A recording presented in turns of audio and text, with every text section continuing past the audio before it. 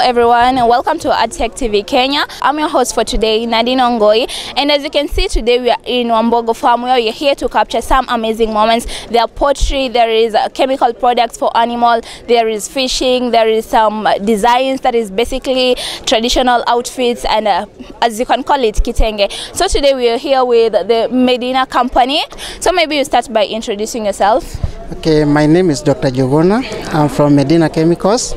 Okay, Medina Chemicals, we deal with veterinary products. We are mostly in all the areas. We have all the ranges, poultry, large animal, all of those.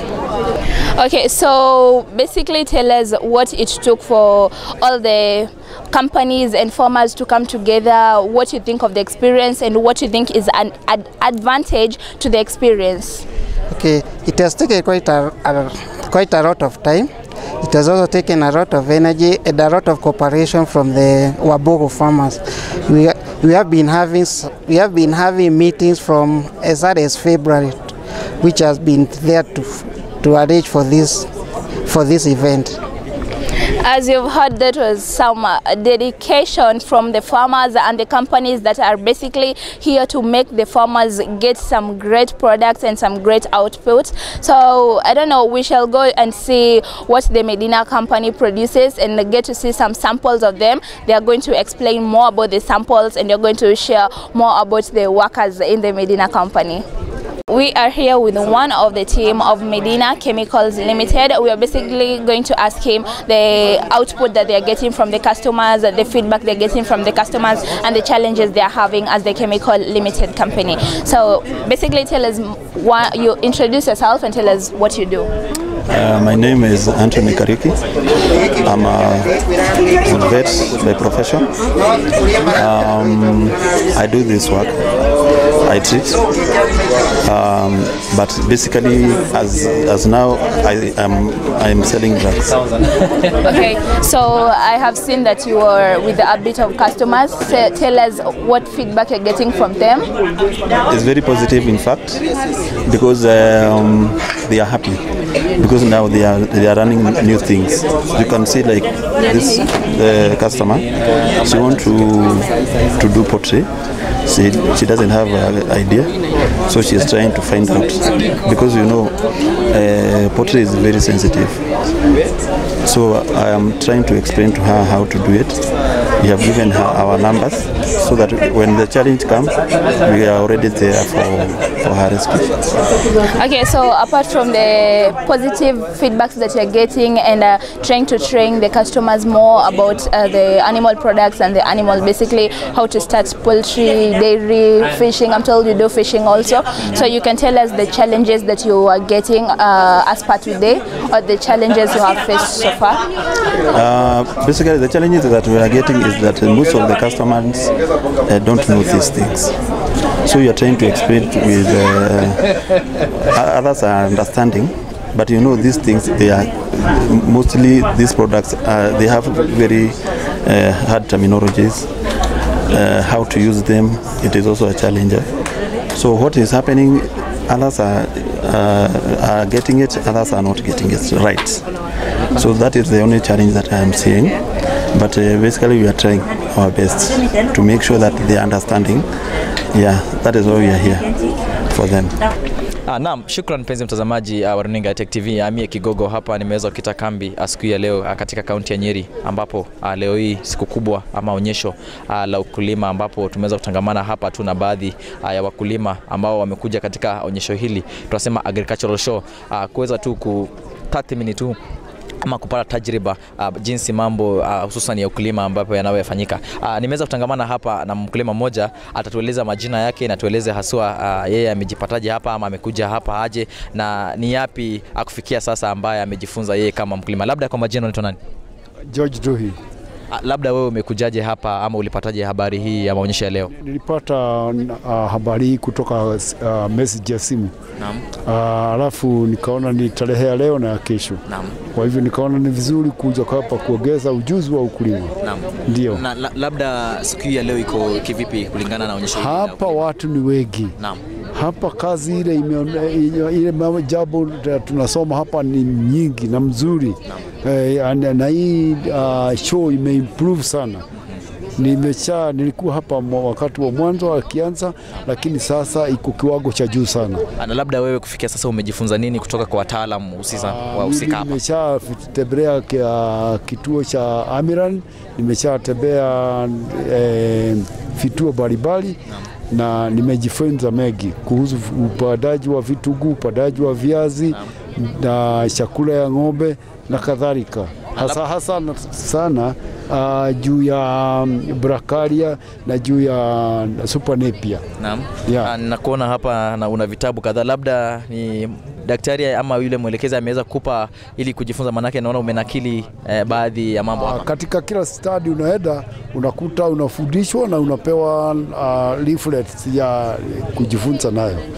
Labda wewe ni mkulima, unajihusisha na ukulima upi kule nyumbani? Mimi najifunza na shughulikia ukulima wa vitunguu. Naam. Ndio.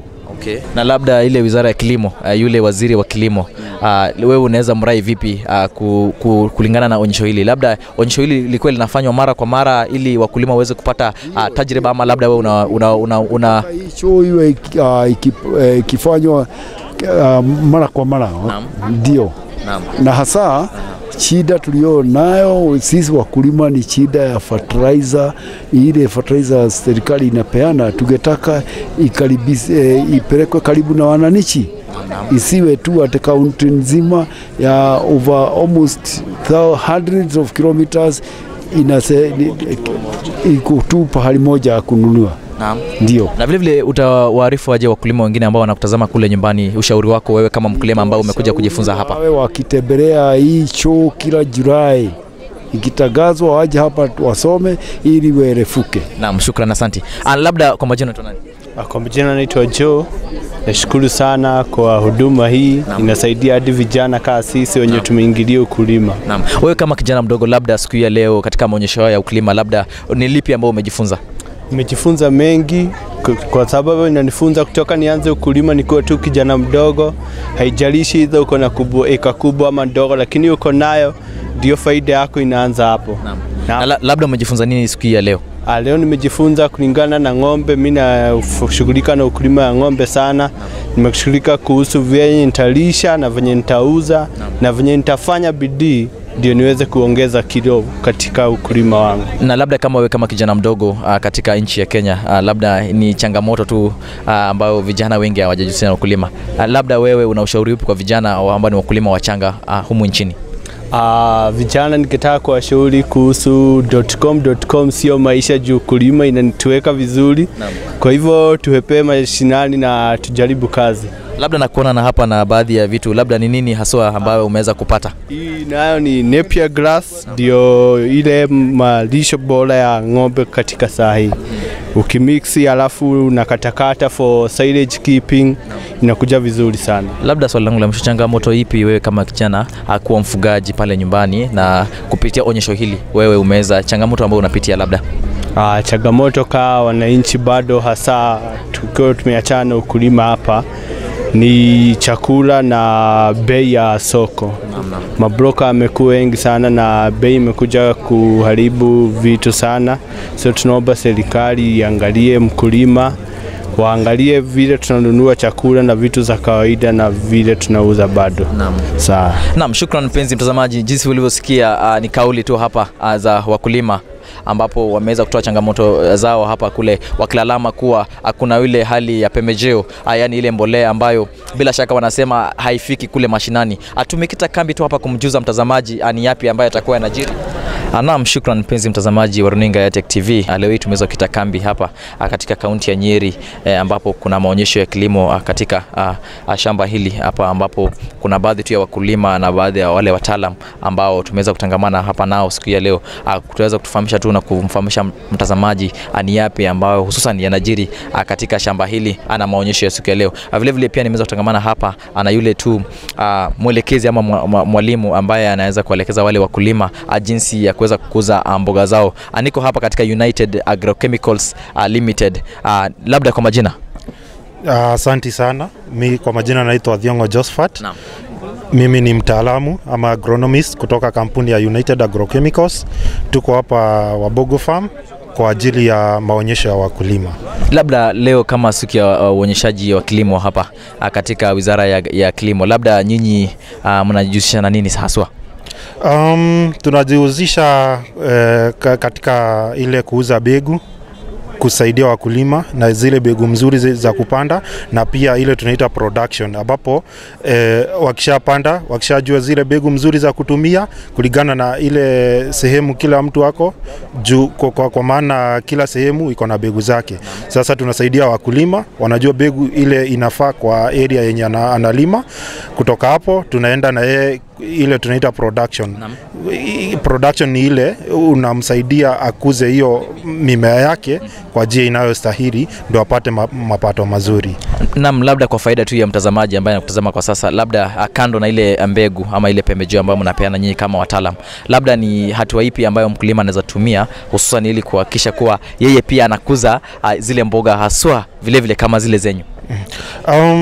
Mkulima, kwa vile nimesema mimi ni mtaalamu wa kilimo, nimesomea hiyo agronomy. Sasa tunamsaidia kwa maarifa ambayo inahitajika, kama ni ile bolea yenye ataweka, kama ni zile madawa atanyunyuzia, mpaka akuwe na mapato ile mzuri. Yes. Labda unaweza nionyesha ni zile dawa ama zile tunasema aje, zile mbegu ambazo mko nazo, labda mtazamaji aweze kuona tu kwa kifupi? Ndio. Labda kutuelezea tu tuko na begu ya malenge hapa, inaitwa tena F1. Hii ni aina ya malenge ile ya kawaida, lakini imekuwa F1 ni ile zile tunaita hybrids. Yani imeunganishwa ikapata ile ikatoa kitu moja. Ndio hii ya malenge. Tuko na cabbage, hapa inaitwa Stargrow 1245. Na pia tuko na nyanya, tuko na papaya pia inaitwa Red Swift F1. Pia tuko na dania, tuko na dania, yani tuko na kila aina ya begu ile mkulima anahitaji, kutoka kwa nyanya, dania, melon, tuko pia na cabbage, tuko na hoho, tuko na begu ya aina yote ile mkulima anahitaji. Na labda kumwelezea tu mtazamaji ama yule mkulima hususan hasa mkulima ambaye kule nyumbani na labda anakutazama ama anakusudia kukutazama, labda wewe unaweza mshauri vipi kama mtaalamu ambaye hususan anazingatia masuala ya mboga?